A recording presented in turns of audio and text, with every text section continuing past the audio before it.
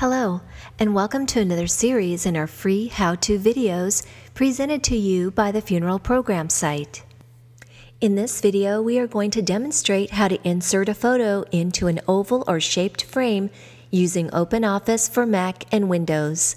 In this demonstration, we will be using our enlightened funeral program template in a letter single-fold layout.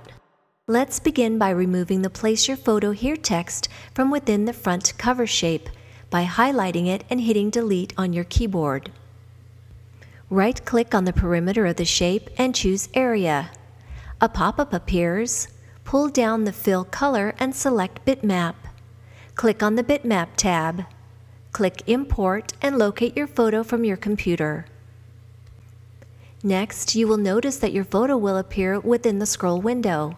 Click on the Area tab again and select your photo.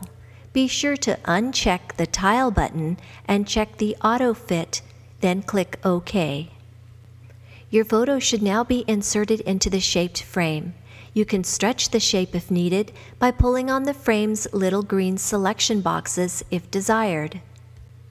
With templates from the Funeral Program site, it's that easy to customize your very own beautiful memorial program. Thank you for watching.